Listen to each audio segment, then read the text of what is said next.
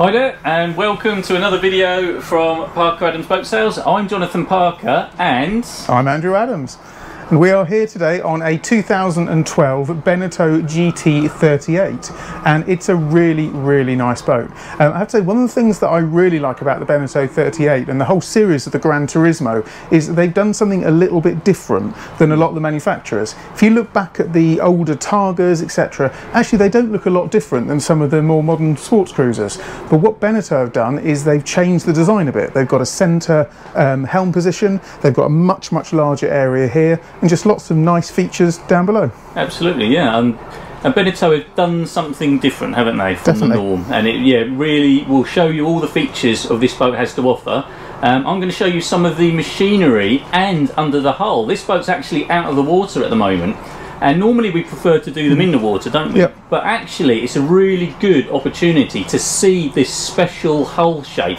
So stay tuned, because that's actually going to be a really interesting point, because this actually has a stepped aerated hull, and I'm going to show you that. And I'm also going to show you, because the stern drives are removed, what is actually the transition from the transom shield to the stern drive, so that'll be really interesting as well. It's a nice opportunity really for your engineering background. We can show, because a lot of people talk about, you know, when you service outdrives, the bits and bobs of the outdrives, but Jonathan will actually point out what each of them are. Yeah, absolutely. And then in terms of the rest of the boat, as you'll be able to see here, down below you've got loads and loads of light. You've got a really nice light cabin. In the front cabin you've got lots and lots of space. You've also got these big windows which run down either side, and in the rear cabin you've got full width space here, so you enter in the middle, but then if you look either side you've got these cutouts into the hull, and which just gives you this feeling of spaciousness throughout the whole boat. It's 38 foot, but I think it feels much bigger, so excited to bring you this walkthrough tour. I think we're going to start outside, are we? We can go down below to the hull? Yes, okay, let's do that. Cool. It's actually in the process of being polished and being anti-fouled, so we're in the midst of it here, and also the engines and stern drives are being serviced, so we're actually in the midst of all the work. But I wanted to take the opportunity to show you the hull. So as we can see, it's black anti-foul and normal chines. We've got a 5-blade bow thruster in there, all pretty normal. The anti-foul's in pretty good shape. It just needs a bit of TLC from the patches before it then gets repainted. But as you see, it all looks pretty normal until you get to here. And this is about 2¾ of the way down. And then once we get to here, you might be better off coming behind me, Andrew. There's a huge step in the hull. And as we go a bit further up, there's actually 2 holes underneath here. Now this is Beneteau's Air Step technology. It's patented by Beneteau. And if we go shoot back out, if we look on the side of the hull, there's a stainless steel air duct. And I first saw this and I thought, well, surely that's pointing the wrong way. You know, water and, you know, will get in there on a heavy sea. But that's actually an air scoop. The air comes through, gets forced through down out of the hole here, and then it gets forced underneath the hull. And what that actually then does is aerates this whole back section, so effectively creates an air cushion which reduces friction. So what that'll do, in fact, it almost makes the hull a shorter hull than it actually is, because this back part is aerated, so there's less friction, so you get better performance and better economy. It's really good design, and the reports that we've seen seem to prove that fact, and some of the Motorboat Monthly reviews on it have also shown that actually it really does work, and it really helps performance getting on the plane once you're planing, at reducing friction and giving you better economy. So really clever. As we go around the back, I just want to show you these trim tabs. So these are Volvo Penta automatic trim tabs, and you can see they're not like conventional ones. If you look on just over here, these are conventional ones. So you have a big stainless steel tab and a big hydraulic ram, and these tend to get weeded up, they get covered in weed, and also they're prone to failure and leaks from the ram. But Volvo's one is just made of plastic, and it's a blade that drops down. Now these are automatic as well, so they'll automatically drop up and down. You can use them manually if you need to, and of course there's one either side. Very good system, works very well. The other thing as well is the stern drives are removed, and these are Volvo Penta 260 horsepower D4s in here, and the stern drives are DPH drives, but what they are is they actually steer independently of one another. So these are actually the steering arms, and you have a set for each side. If they weren't independent of each other, they'd only have a steering arm on the port and starboard, and then there'd be a bar connecting the two drives together, but these don't. They have two steering arms on each side, and that enables then the joystick control. So this is a joystick controlled boat, to actually move the drives independently, and in doing that you can move the boat into whatever direction you want it to do. So if you want to spin it round, if you want to move sideways, the drives will move and enable you to do that. Very clever system, and I'm excited to see this work in practice when the boat's back in the water. The other interesting thing, while it's off, I can actually show you, because you very rarely get to see, these are the bellows. So everyone talks about changing bellows, and the drive has two, as you can see. One is for the universal joint, so that's basically the drive shaft that comes from the engine into the stern drive, and it has a joint on it, so as you lift the drive or turn it from side to side, it can angle like this. And so this has to be changed biannually, so every 2 years, because of the perishing of the rubber and any degradation on the stainless steel clips. The lower one is actually an exhaust bellow, so this is the exhaust, and water will come through here and then out of the stern drive. This pipe here is actually the water intake, because the engine sucks the water in through the stern drive, up through the drive, into here, and then all the way up to the engine. So another very important one you don't want to come off. And then what we have here is the two hydraulic rams to lift the drive up and down. And you can see they're quite small, but that's enough to lift and pull the drive down at speed. And the final thing is actually this cable here, and this is the control cable to put the gearbox in and out of gear. So believe it or not, it has electronic controls, but it operates still a cable system inside the engine bay. So it's still a mechanical cable that puts the gearbox in and out, but it's controlled by a solenoid inside the engine bay. So that's basically that system. So it's interesting to see it, because people very rarely see it with the drives off. Right, I think though that's all we need to see down here, so we'll pop back up and we'll watch Andrew show you around the cockpit. Okay, so let's start off on the transom of the boat. Now, this particular boat, Beneteau GT38, has got a teak-laid bathing platform. It's in really, really nice condition. The teak runs then all the way through, and something that's quite nice on this, most teak has got borders around it, and actually, I think it actually looks a bit more modern not to have the borders. It's a different design, and I quite like it. So this teak is obviously in very nice condition. It's being looked after here at Port Solent Marina by Clive Hook, and it's all very, very nicely presented.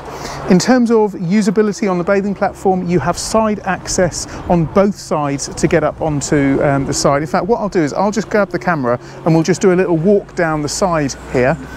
So the side access is good all the way along.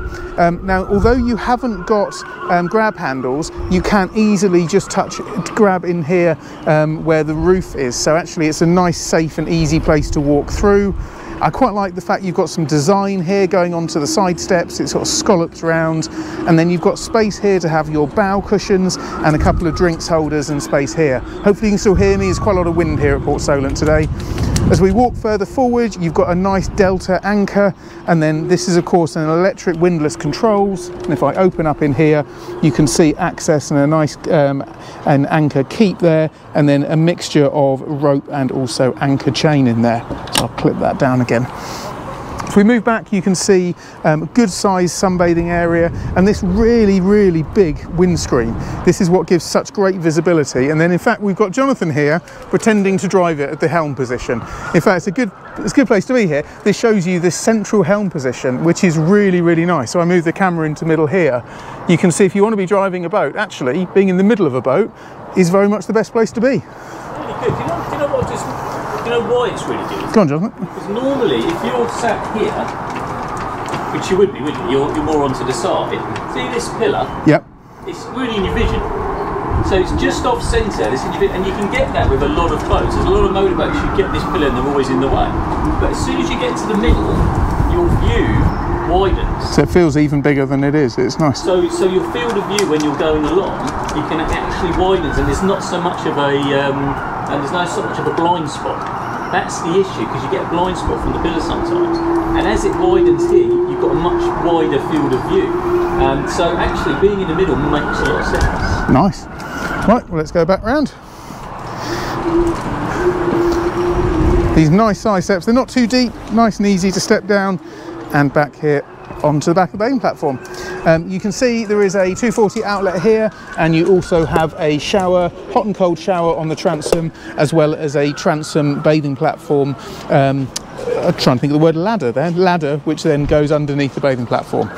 So as we step up inside, I'm going to pass the camera back to Jonathan. And the size of this area here is really, really large. So I think we always like to talk about how many people you could fit around this table. I think if you're friendly, what do you reckon? 8 people, 10 people, including this side here. Yeah, so on the side, on the side here, you've got sort of a chaise longue system, which is really nice for lounging. I can imagine laying down there, reading a book would be a really, really nice place. While we're on this side, it just alerts people, something the French manufacturers seem to really think about is where you put your safety gear. And there's always seems to be good spaces for life rafts. And so inside here, there isn't one in there at the moment, but if you lift that up, you've got a really good size locker that you could comfortably get a life raft into. There's flares kept in there and spare ropes at the moment. In terms of the table design, at the moment we're in, I like to call this cocktail table design. So we've got a nice stainless steel grab hold here, so if you're walking forward, you've got something to grab hold of, and you've got a half-size table. But if you just lift that out, you've now got a full-size table. You don't need to pull anything out from underneath it because it just sits onto that stainless steel handle really, really nicely. And then what you can also do is you can spin this around, and what that does is it means the table moves a bit further across here, so it's perfect for dining, but it gives you more space for walking down on that side. So it's a really simple way of just spinning the table round to give additional space. They've used a lot of space very, very well, and of course when it's turned around you can drop this into a sun pad position. Now I think this would be amazing if you're on a lovely summer's day, being able to drop that down, put infill cushions in, have the chaise longue over there. You're pretty much converting the whole of the back of the boat into a sun pad area, which is absolutely brilliant. I'd love bobbing around in somewhere like Colwell Bay, all spread out here after a nice lunch at the hut. I'm just there to say what I'd like to do now. Anyway, some people like to do that. Lots and lots of little areas where they've thought about things. So there's a fire extinguisher which is just inside this space here. Initially I thought that would be quite difficult to get out of, but actually the bracket is mounted in the right way, so you just grab it and lift it straight out of there. So some nice good safety features as well. And then of course, where I talked earlier about where this boat is quite different from the competitors is up in this upper helm area. And in fact, Jonathan and I said earlier, this feels a bit like a playground ride. You know those the playground, what do you call them? Not fairground rides. Yeah, roller coasters, fairground rides. If you're sat here, you know you have those bars that come down and sort of trap you in. I think this is brilliant. If you're in a rough, heavy sea, you've got a really good grab hold there, but it sort of feels like it's going to come across and trap you in. It doesn't, I quickly add. But the light coming through this sunroof is absolutely fantastic. It's really, really a nice wide opening. It's all electronic, so it just closes at the touch of a button. And of course, if you want to get extra wind through here, you can just open these sides. The thing I love about hardtop boats is they just make this sort of boating very much an all year round boating. So in your middle of January, if you want to take this boat out, keep everything closed, put the Webasto heating on, and this would heat up really, really nicely, and you've got a boat that you can use all year round. These boats are substantial assets people buy. Why not use them for 12 months a year, not just 6? So that's the passenger position. Then you've got a dual helm position here. Again, you've got nice seating position. You've got a stainless steel bar where you can rest your feet, and all of your controls are really nice and handy. You've got Volvo Penta, the very latest Volvo Penta displays here, so that displays all your diagnostic readings, your fuel flows, etc. You've got a good sized Simrad plotter, which is also fitted with an AIS well, say it's a receiver. I'm not sure if it's a transceiver, but it's certainly a receiver, because you've got the different boats that are in the marina just flagging up there. And then all of these latest D-series dials and your switches close at hand, together with a Simrad VHF just here. And then Jonathan referred to it earlier, this joystick control is just here. Now, I've not actually used a joystick control much. Jonathan's used them a few times on IPS drives, and they work very, very effectively. But it'd be interesting when we go out on this boat on sea trials, just to see how easy it is to manoeuvre in short spaces. I know the person that we've recently sold a Beneteau NC14 to had one of these boats on a joystick control, and he said he wouldn't have another boat without it. It's quite interesting there, but you do also have the bow thruster. So that's pretty much it in the helm position. Just something I have noticed, I'm not sure if this is standard or something the owner has added on, which is just this little step. If you wanted to put that step there, your head height would then just get that little bit higher, which will give you access to look forward, so that's nice. A couple more things in the cockpit space. You have a ceramic hob in here, so basically call it a barbecue, a ceramic hob. That's on there so you can cook up your burgers, your fried breakfast in the morning. That's a really nice feature. Hot and cold running water. You've got a fridge in here. You can open that up. It's a nice sized fridge. And then quite usefully in this cupboard here, you have a bin. So everywhere throughout this boat, it's got some really nice storage features. And in fact, down below, I think the storage is easily comparable with a 40+ footer. So close that back up again. I think that's it done for the cockpit. Let's head downstairs and show you a bit more of the boat. Okay, so I'm downstairs in the boat at the moment. Jonathan is up in the cockpit, and Jonathan is going to show now how the cockpit door opens. It's quite a nice, natty little design here. So you just open the door up and then push this slider right the way round. And I'll show you in a minute that that slider then goes right up into the roof space. So, hello, I'm down here. And in terms of the roof space, we just look up for a second. It would have been so easy for Beneteau just to have had fiberglass, just to have enclosed this in. But actually, by utilising a piece of glass there, it makes this cabin space feel much bigger than it would do normally. So I really like that. And I have to say, when you walk down on this boat, it does feel like a really big boat. It feels very fresh, very modern. I like the fact you've got a television which is mounted up here. You've got a good sized sink. You've got a 3-burner induction hob here, and this boat is also fitted with an inverter. We haven't seen the size of the inverter to know whether or not it could run the induction hob, so that's to be confirmed. We'll add that onto the listings. But lots and lots of good sized space. You've got a bin just in here, which is a nice opening bin, and then the usual cupboards for utensils. In terms of the design, you've got a big fridge in here. That's in vent mode at the moment. I always get these around the wrong way. Just pull both sides at the same time. Not sure how I didn't manage to do that. So you've got a good sized fridge, and that's what I like to see, a fridge which is stocked with some beer as well. Close that up, and it's nice just to conceal the fridge behind in there.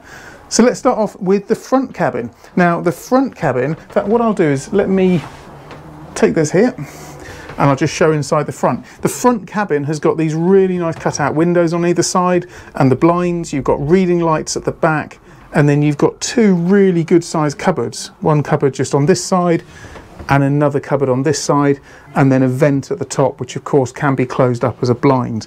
You've got good standing space in the front here, so you could easily get changed in the front there, and you've got locker space under the cupboard, under the bed there as well. So a very nice size main master cabin on this boat. We haven't looked at the seating here yet, have we? We haven't yet. As I close that up, I'll come and sit down here. You've got a very nice leather effect. It's a light colour. I think it's white, just off white. It's fairly white. White colour leather, looks pretty white. Effect. You've got cupboards which run all the way down here. You've got these blinds which I think give a really nice modern feel, and then two round portholes. Well, I think round portholes. It's sort of a hark back to a golden age of boating. It is proper boating. Round portholes. We like that. Round portholes. Then you've got controls at the end where you've got a Fusion head unit control. You've also got a Pioneer CD player, so you've got the options. If you've got old CDs, you can use the CDs in the Pioneer, and then you've got the Fusion for Bluetooth, and then underneath you've got one of those trusty Webasto controls where you can heat the boat up nicely for those cooler evenings or winter boating, as I mentioned earlier. This table that is just here as well. Also, you do the control panel. You seem to be sweeping to the control panel. Well, I was just showing the Simrad. Yep. section here, because this has actually got a iPad, an iPod in it, sorry. So it's got an iPod in it, which will work up at the Simrad system, I'm assuming. Got you. So you'll be able to control that from the Chartplotter. Yeah, so you can control it. Are you struggling to open that there, Jonathan? I'm a little bit. Trust me, there's one in there. It's a little bird. So yeah, so there's actually there's an iPod in here. We're not going to sell that with the boat, though. I think the owner will probably keep his iPod, but lots of people have got those kicking around in cupboards. It's nice to put so much music just sitting in that system. That's a nice design. We've got all electrical switches for the main batteries. It's always nice to have them to hand, as well as obviously you've got your main 240 switches, but also there's a nice digital display which displays your current voltage for your domestic voltage, so you can keep an eye if you're not on shore power. And there's also, you can check your water level for in the tanks as well. So it shows you your water level as well as there are positions for the 240 for the stove, an inverter, as we say, we're not sure what size it is, and the 240 fridge. The 240 fridge will also convert over to 12 when required. Perfect. The table here is also on a telescopic pole, so that can be dropped down. So if you are away with, let's say, 2 or even 3 families at the weekend and wanted to have perhaps children sleeping here, that will convert into a large double bed there as well. So in terms of accommodation, you've got a lovely sized master cabin. You've got accommodation here that can convert into a double, and then you have a very, very large rear cabin. So we go down into here. What's really nice is on a lot of boats you enter this cabin off to one side and then look across, but because this boat, in the same way it's got the centre helm position, you've got this centre access to this room, and it feels massive because it runs the whole width of the boat. You've got storage space in each of these locker spaces here, so there is an enormous amount of space, and you've also got access through the panel at the back, just that one there, to get access to some of the pipe work as well. So not only have you got good storage for clothes, but you've also got easy access to some of the maintenance items on the boat. You've got reading lights on both sides, reading light there, and then you've got this extra step down which gives you that little bit more headroom height as you walk in. So it's a really good size here, and it's set up in quite a nice way that you've got 2 single berths, but actually without doing anything at all, you've got an enormous double bed there that is, I would say, that's bigger than a Super King. So it's a really good size midships, I say midships cabin, it feels like a midships cabin, but it's a rear cabin on this boat. As we come out again, we've got Jonathan. What are you doing in there, Jonathan? Do you want to talk us through the heads?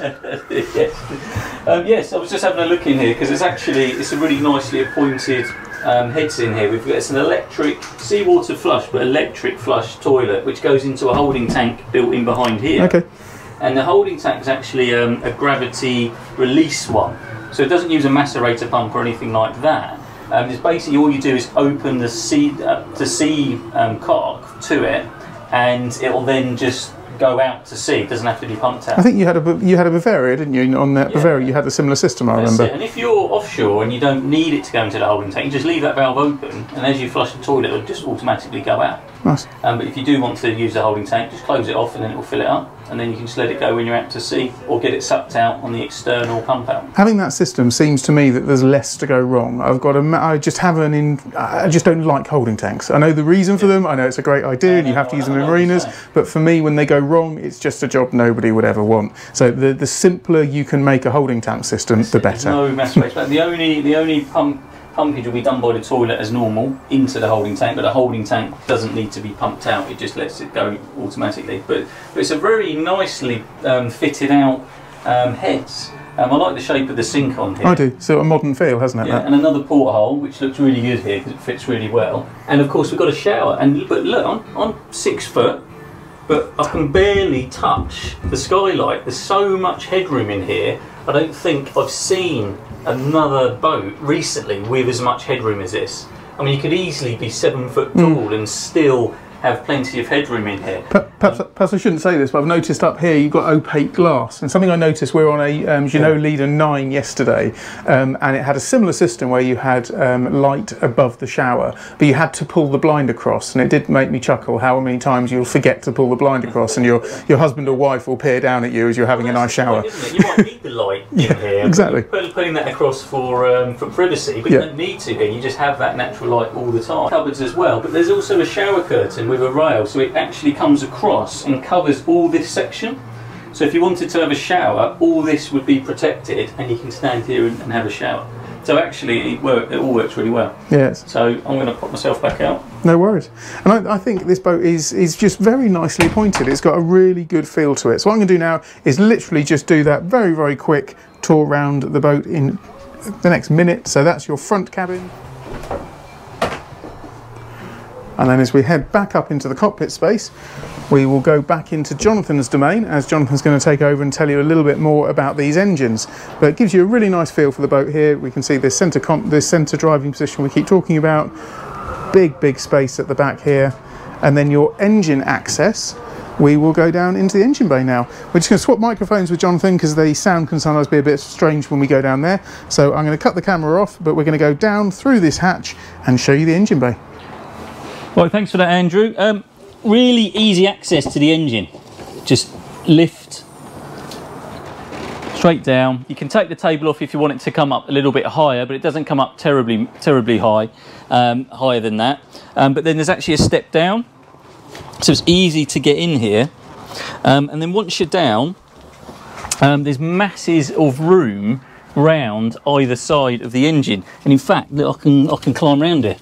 I can get all the way around the side of the engine, which actually makes maintenance. It makes maintenance really easy. There's loads of room here. You're almost tempted you could use it as a bit of storage. We always got to be careful not to get things caught on the moving parts of the engine. But Volvo have thought about this in this engine space because they've actually covered up the drive belts, and they only use this when they know that places are going to be used for storage and then might end up leaning against the front of the engine. We should always stow things away nicely, but if ever anything comes free, we know that it's not going to come to too much harm. Now these 260 horsepower D4s are actually a really nice choice for this boat because of the stepped hull. Because of this aeration system, these become all the power you need, because a lot of people may think, well, maybe we should have D6 370s or something like this in here. But effectively, the stepped hull and the aeration effectively makes the boat hull and the friction a lot less than it should actually be for a normal planing boat. So actually this is plenty of power. What it will give you is the best economy as well. And I know if you're spending, you know, over £200,000 on a boat, maybe you're not thinking about economy, but people really do. Because if you keep a boat like this for a few years, you still get money back, but you've spent all that money on fuel. And in fact, economy is a big deal now with fuel prices. And I really feel these are perfect engines for this boat. And but this space is really nice. There's even a built-in, let me take that off you, Andrew. There's even a built-in heater for the winter months, so we don't have to worry too much about the engines getting too cold over the winter. And again, through here you've got access to water pumps, the hot water tank, and the fuel tanks. There's two, and they're actually made of plastic. Now, Beneteau use plastic tanks. They're very good now from the point of view that you don't get condensation in them like you do on stainless steel or aluminium tanks, and of course they don't corrode. So they're very good, and of course they're nice and light as well. And there's one other side, and they do have a balance pipe, so if you fill one side, it will balance with the other side, or if you naturally use more on one tank than the other. Heating, for example, if you use a lot of heating and the level drops in one side, it can actually all balance itself constantly with the other. So you'll always have the same amount of fuel either side. But this engine room is fantastic. Very easy access to check the oils, very easy access to check the weed traps, and just have a general look around the engines. And you always find the better conditioned engines are the ones that you can get at everything. So all in all, it's actually a really good space. You come back up again? Yeah, I'm going to pop back up.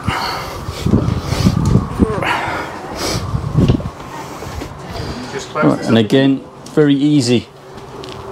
Really, when you want to do engine checks, it is all about easy access. And I think that is one of the easiest accesses and one of the best engine rooms that I've seen in a long time. Nice. Well, do you want to sum up the work then, gentlemen? I've talked quite a lot on this video, so what are your thoughts on this Beneteau Gran Turismo 38? Well, having not really looked round one properly, I was always, again, you know, everyone has this traditional feel about what a layout should be, but this really makes sense now we've looked round it.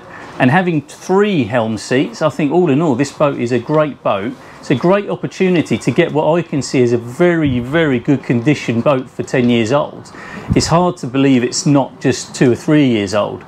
And all in all, it's I think it'd be a fantastic buy for somebody.